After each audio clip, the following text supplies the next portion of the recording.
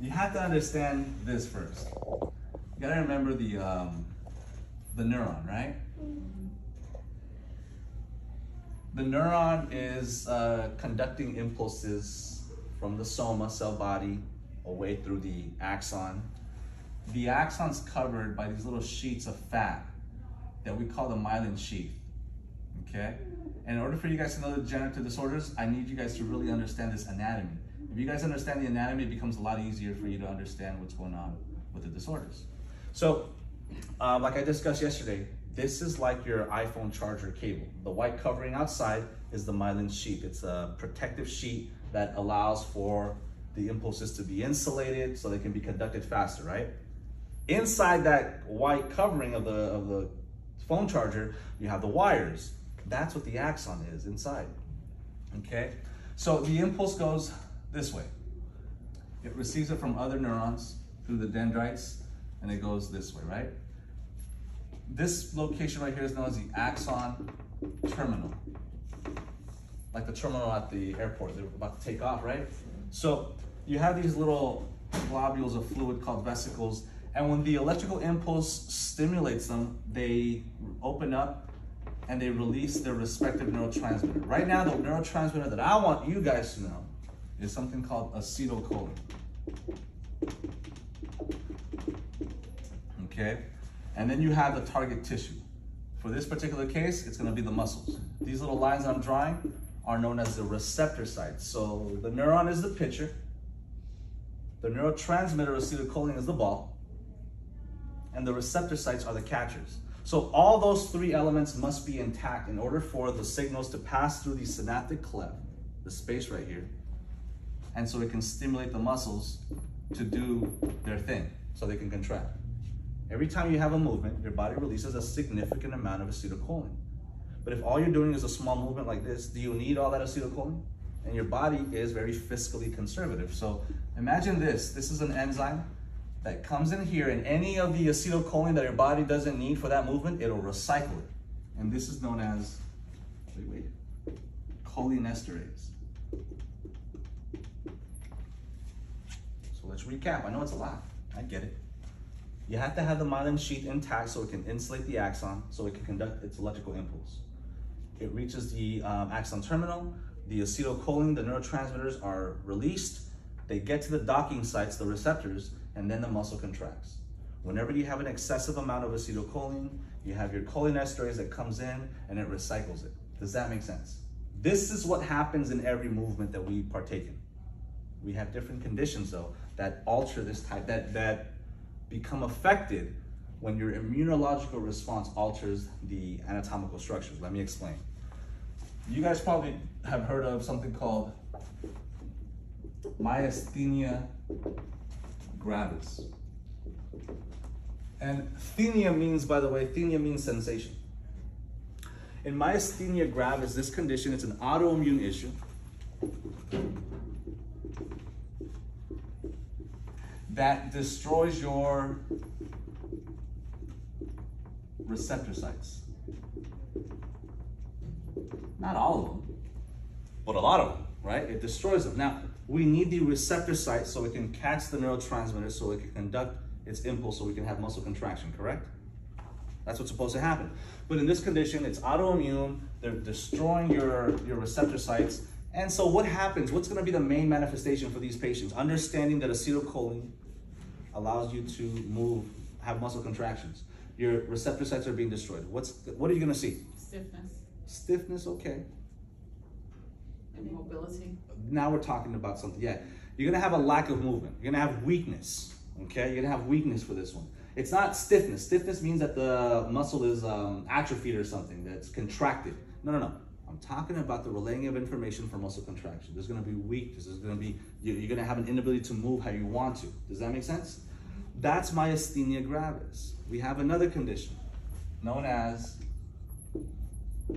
multiple sclerosis. In multiple sclerosis, it's also an autoimmune issue. It happens more to women. It happens more to women than men. Okay, it happens to them relatively young, in their 20s, 30s. And there's demyelination of the myelin sheath. What that means is that these insulating components that are supposed to allow for the electrical conduction to pass on through just fine, they're being destroyed. And if they're being destroyed, they're exposing the axon, and now there's going to be, what happens to your cell phone chargers, guys, when you've had them for a couple of months now, because they're so cheaply made? Do they charge your phone how they're supposed to? What do you have to do? You got to wiggle that motherfucker, right? You got to wiggle it. So that's the problem here. You have abnormal conduction, and it's going to be very similar manifestations, but you're also going to have a lot of sensory impairments. The patient's going to have like tinnitus, they're going to have visual issues. And as both of these progress, they get worse and worse, and eventually they affect your respiratory centers, your ability to swallow. Deglutition is affected, your ability to breathe, your ability to expectorate. Does that make sense, guys? In a nutshell, that's what's happening with these two conditions. Let me explain these two, because there's another one that's a little bit different. In both of these, how do you distinguish? Is this myasthenia gravis? Is this multiple sclerosis? There's a test that we can perform. It's called a tensilon test.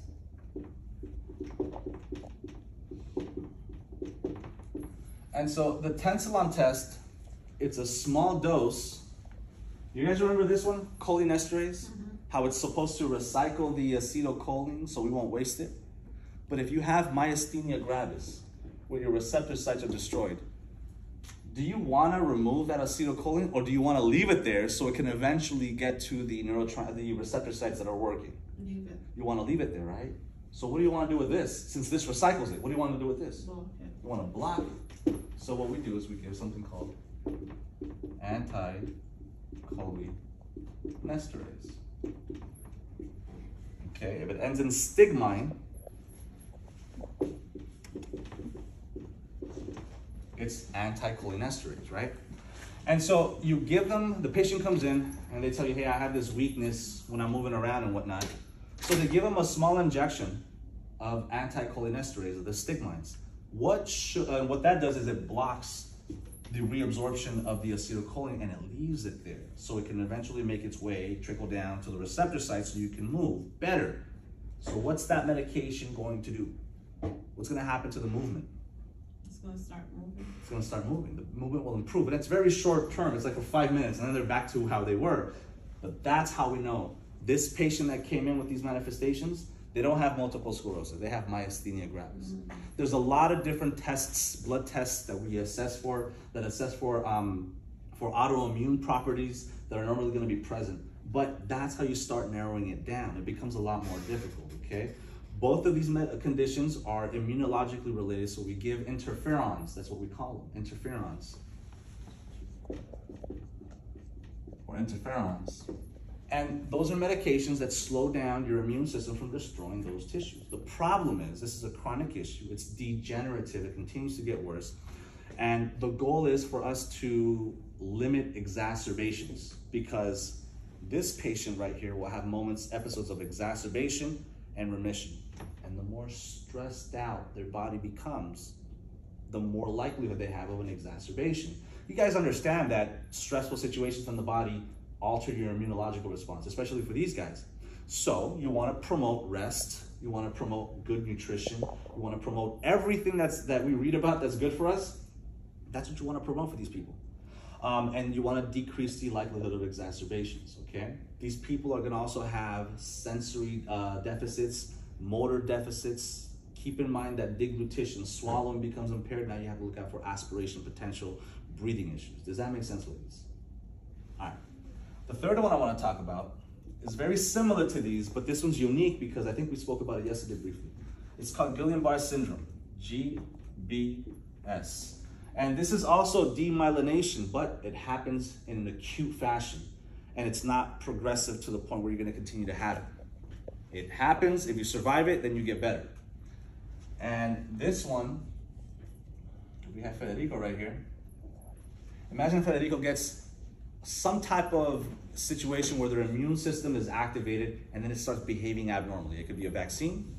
It could be, what were you saying yesterday? The toe cut, that the person got their toe. Yeah, it could be usually a bacterial viral infection. But notice a theme here. Anything that stimulates the immune system, then the immune system overreacts and it behaves not how we want it to. And so your immune system starts destroying all your myelin sheath from your feet upwards. So this one is, this particular condition, it's an ascending paralysis, which is very different from the other conditions that we just discussed. An ascending paralysis is a very unique manifestation that is not shared with multiple sclerosis and myasthenia gravis, because those both are systemic all over the body. They usually start affecting your fingers first, your hearing ability, and then little by little goes more towards the center. But my point is, in this one, you have ascending paralysis. It could also be triggered by a vaccine. I had patients when I worked in DOU that they came in because of one of them came in with reaction to a vaccine. Not to say that vaccines are bad, but again, anything that stimulates your immune system may cause it to behave abnormally, and this is what happens. Your biggest concern is the progression of this condition, because it happens from a few hours to a couple days.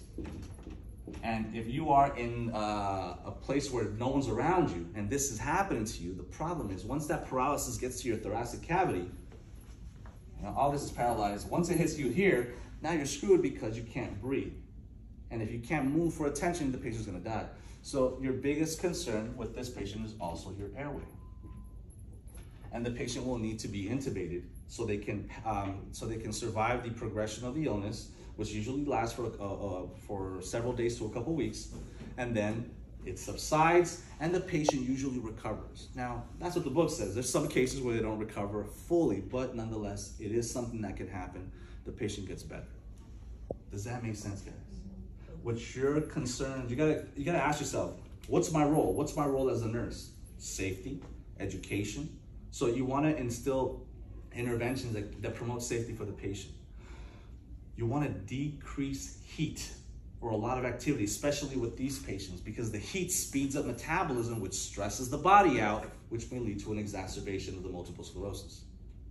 Does that make sense, guys? Yes. Any questions on this so far? Okay, that's good.